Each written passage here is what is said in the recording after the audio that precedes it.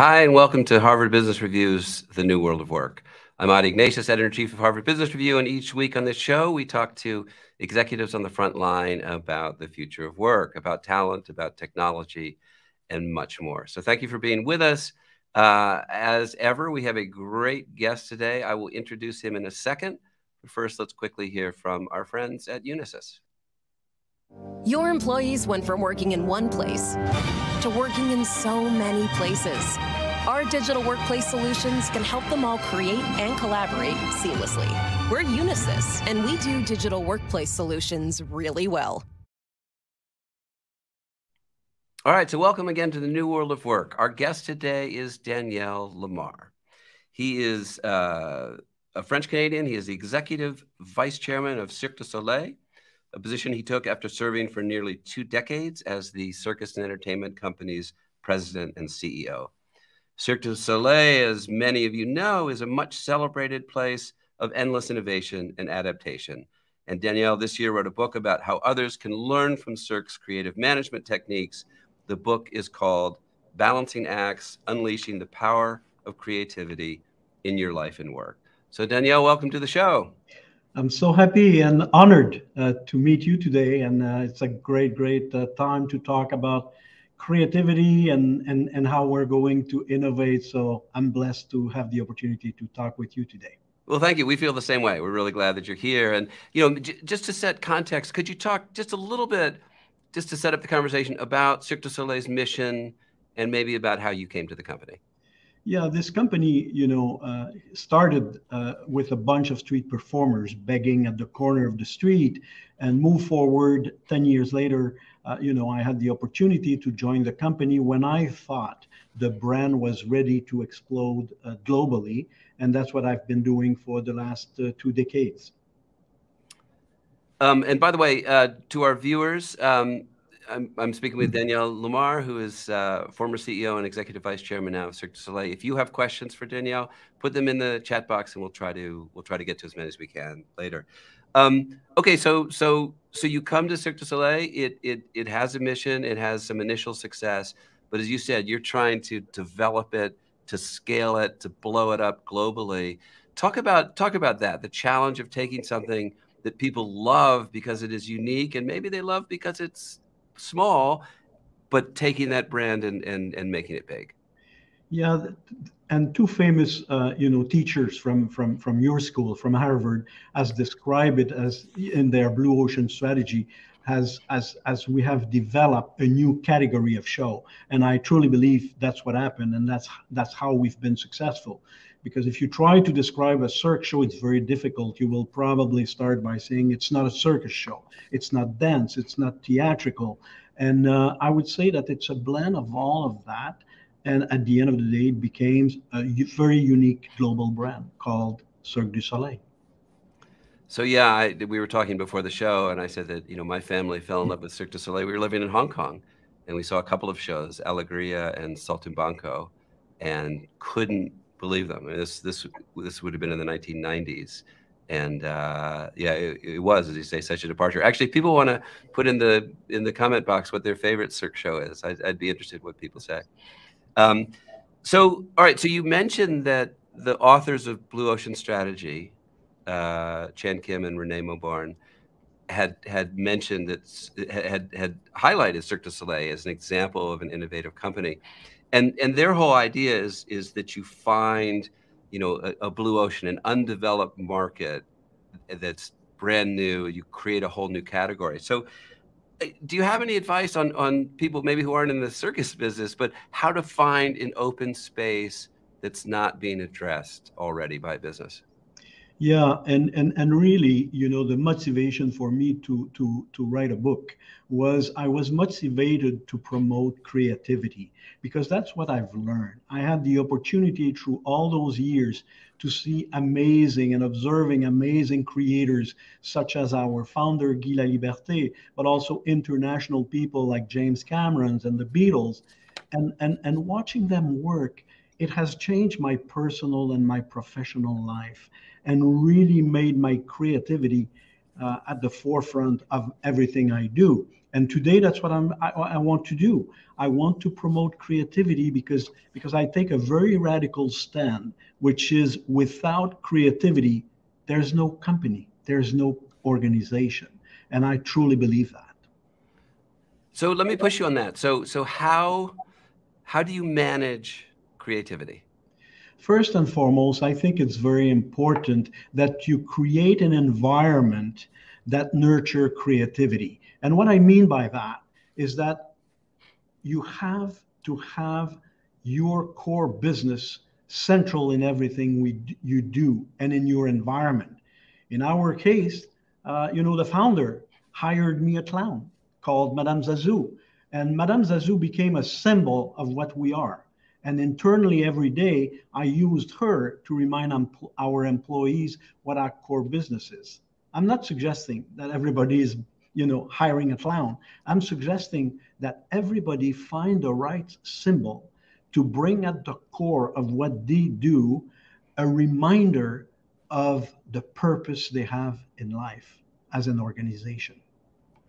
So Ed Catmull, who was, the very successful creative leader at Pixar for years, he talked about how at the end of every show, so he was similar to you, trying to unleash kind of extraordinary innovation and creativity with each movie in this case.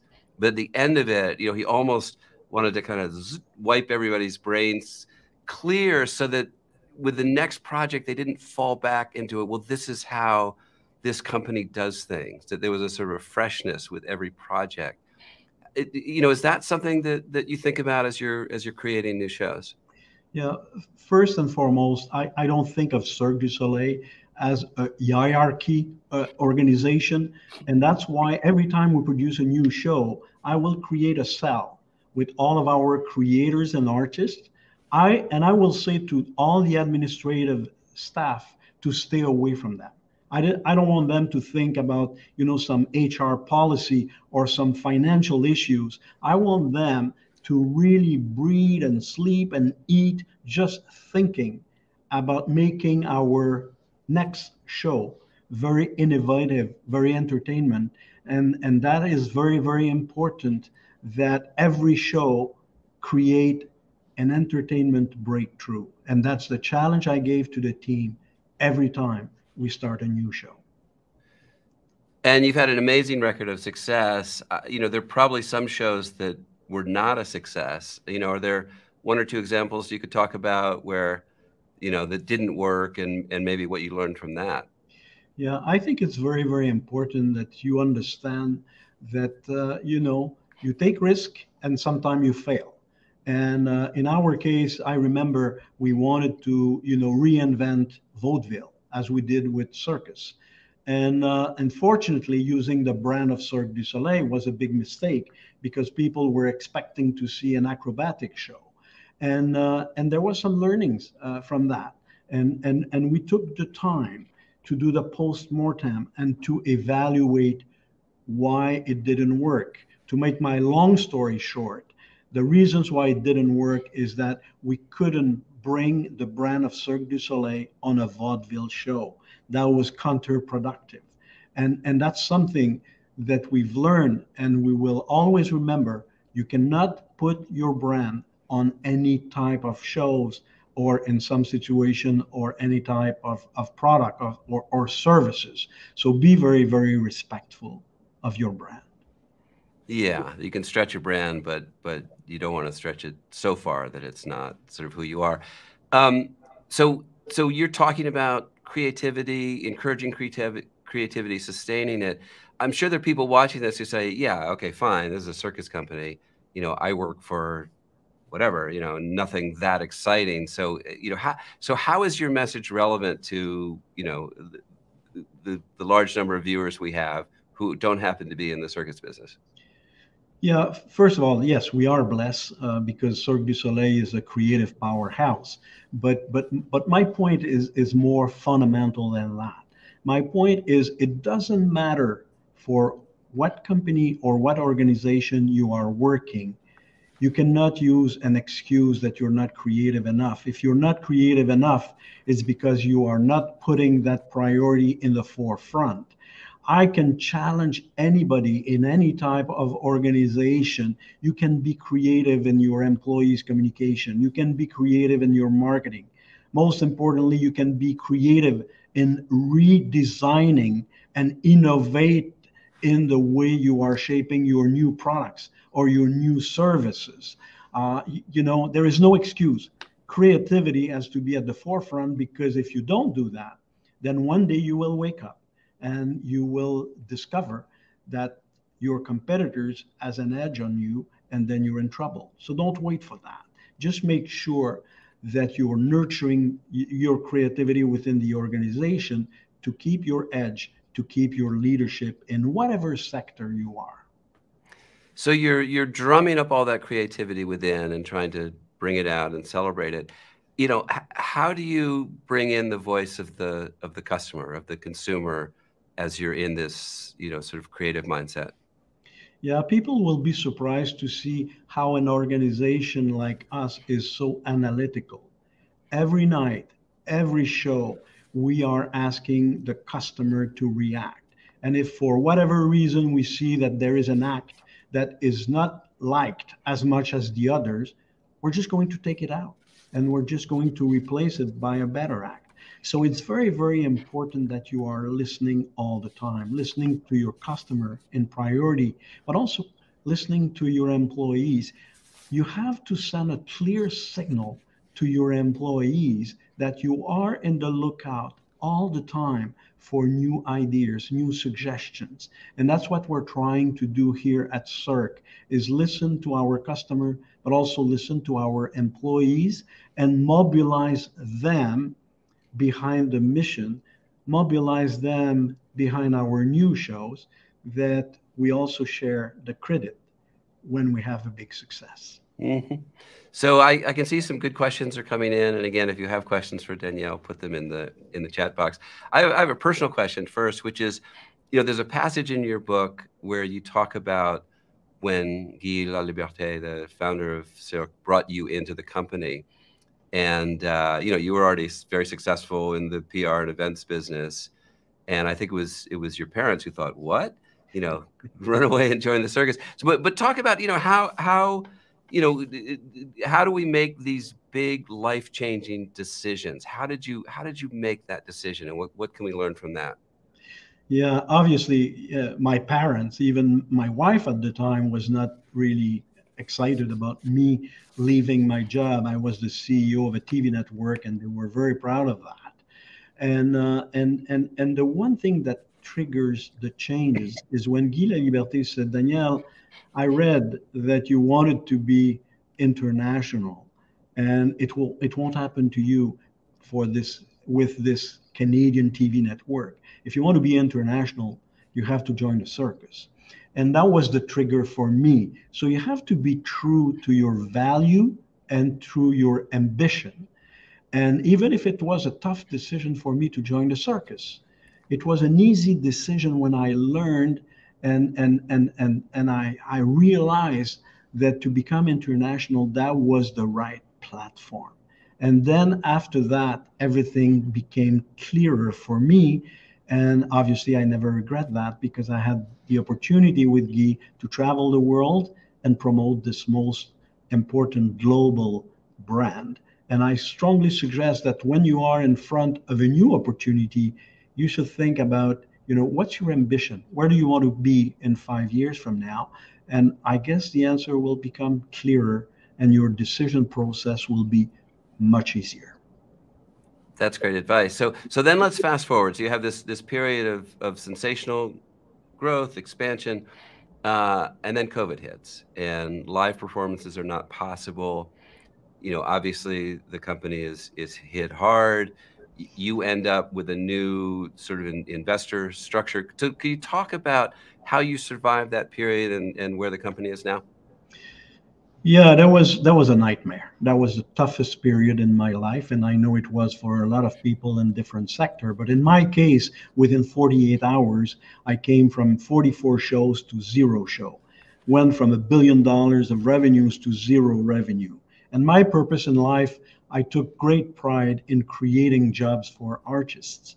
And then I end up in a situation when I had to let go not only 2,000 artists, but all of our 5,000 employees. That was a disaster. And for 15 months, I was struggling to make sure that the company can remain alive. So imagine a meeting. You're meeting with the bankers. You have to tell them, I have no revenues, I have no shows. And by the way, I need 375 million more to sustain the relaunch of our company.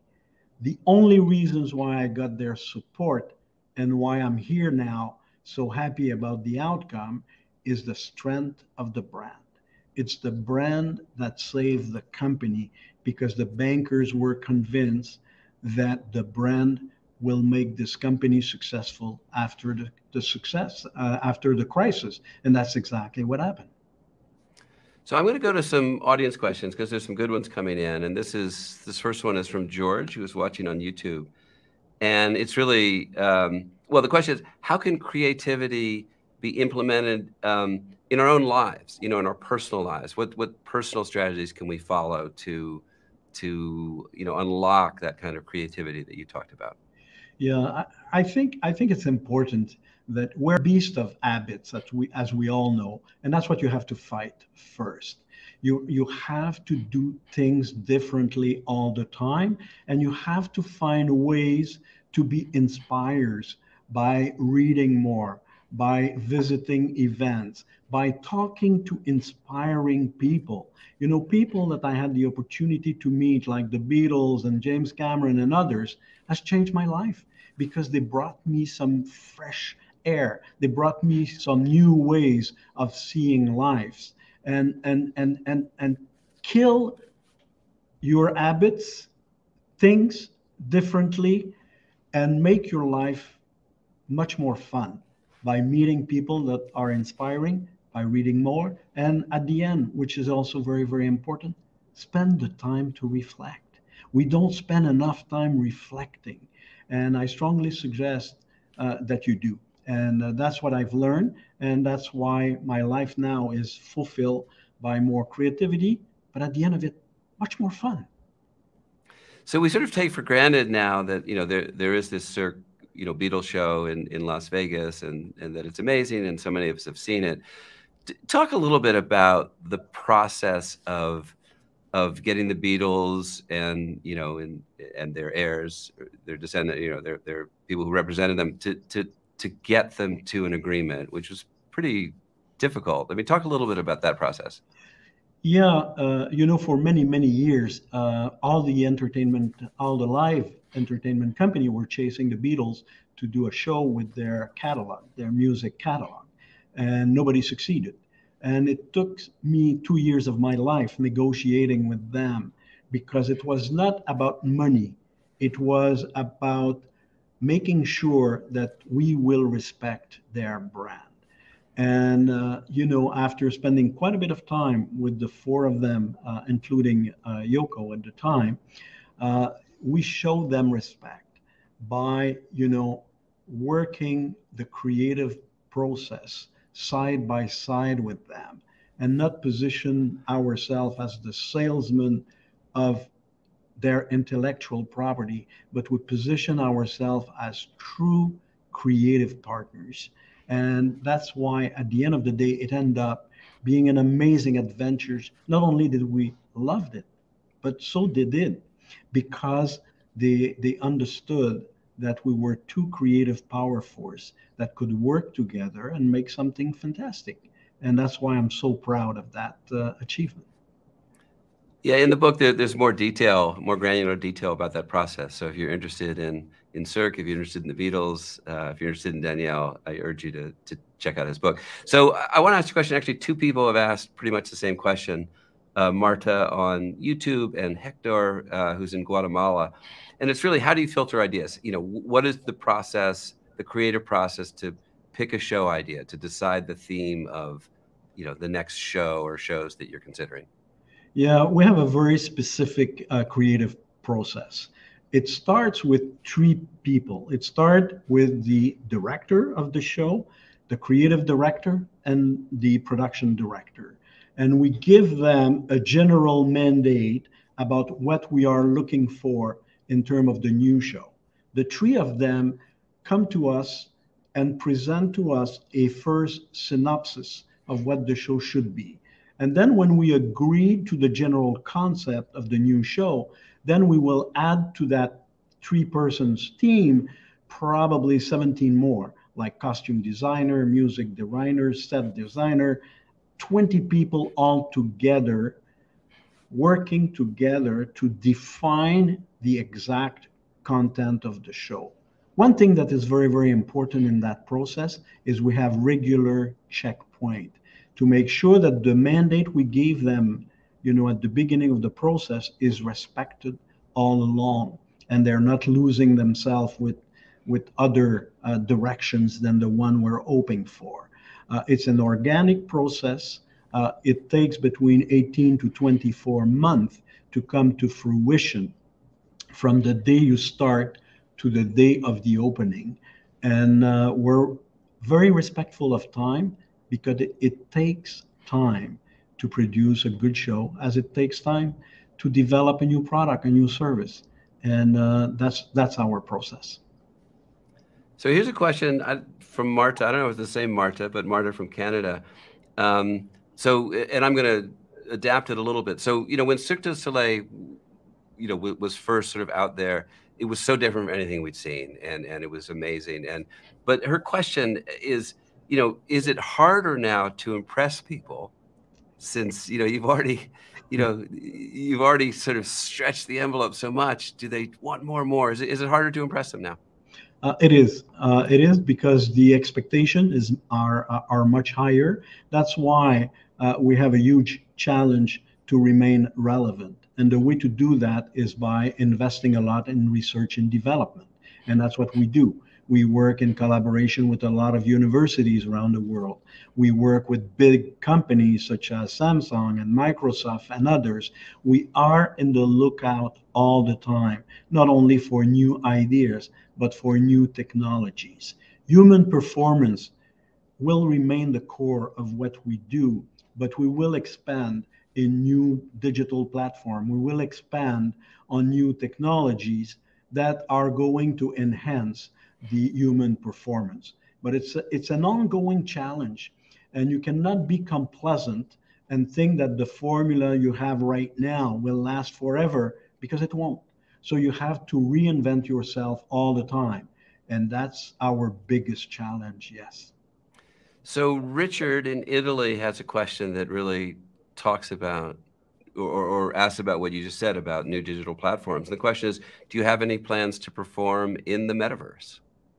Yeah, it's a world, obviously, it's a universe that we are definitely exploring as we're going through right now.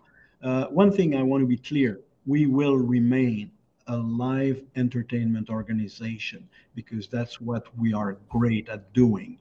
But on the other end, through the crisis, we have developed a platform called Cirque Connect that has allowed us to keep our brand alive by showing different content on Cirque Connect.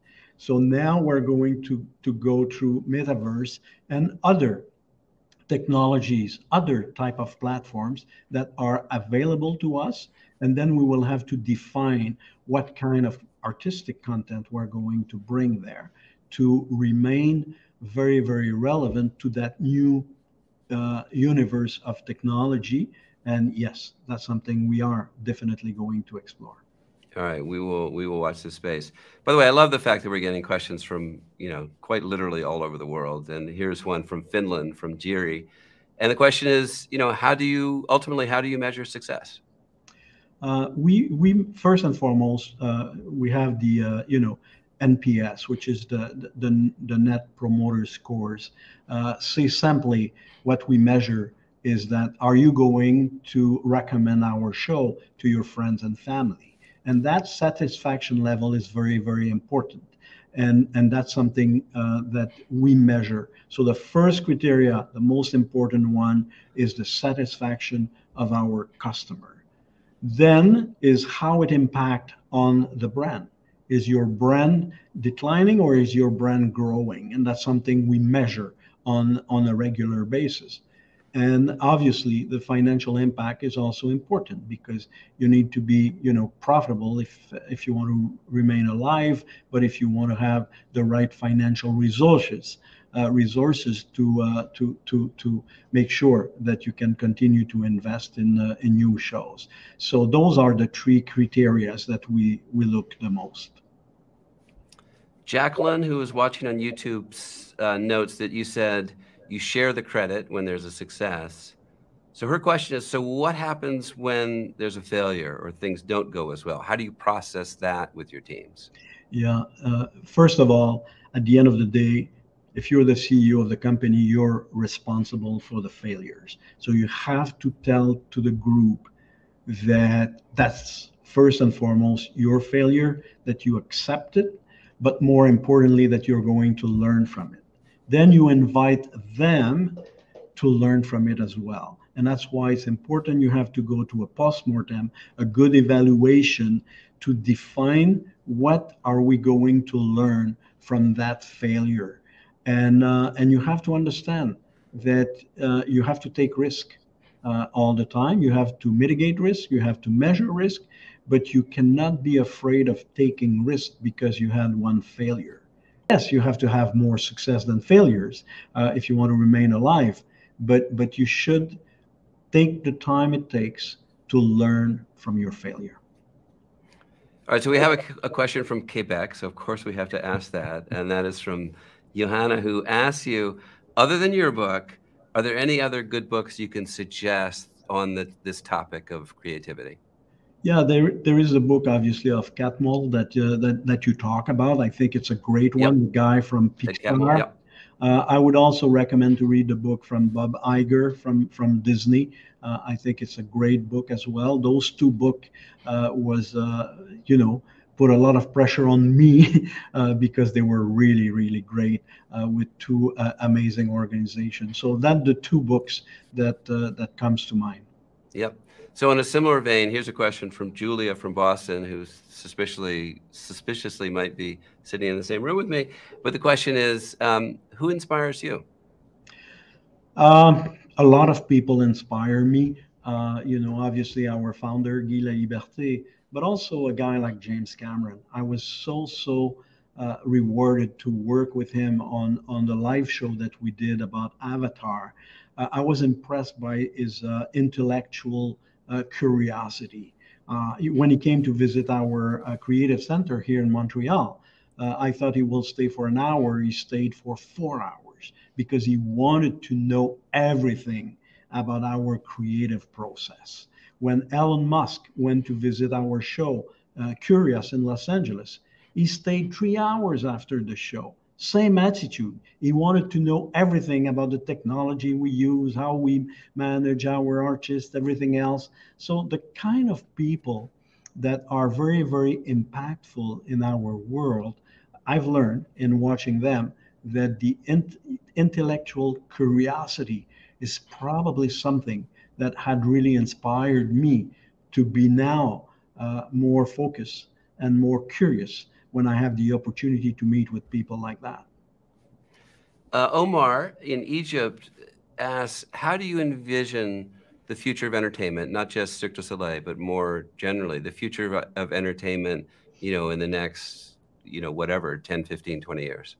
Yeah, there are two schools of thought.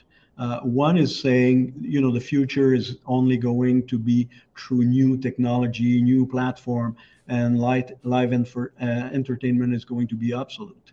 And the other school of thought is after the crisis, people understand now that it's so important that you're going to see shows with real human beings. I personally believe that the two schools of thought are good. There will be more and more artistic content on new platforms, but I think live show will remain a very, very popular form of entertainment. And that's why we're pursuing both at the same time in order to benefit from the new platforms, but remain a creative force for live artistic content. So not everyone on your team is a creative, and there's a question from Shahid on LinkedIn. How do you balance, you've got the creative people and you're always talking about them, but some of your stars are operational people working quietly to make sure things happen. So how do you balance that? Yeah, obviously, it's a today challenge because creativity is at the forefront of who we are, and we are perceived as a creative force. But the reality is, we're also logistically amazing because we tour with 150 people for each show around the world with 50 trucks of equipment.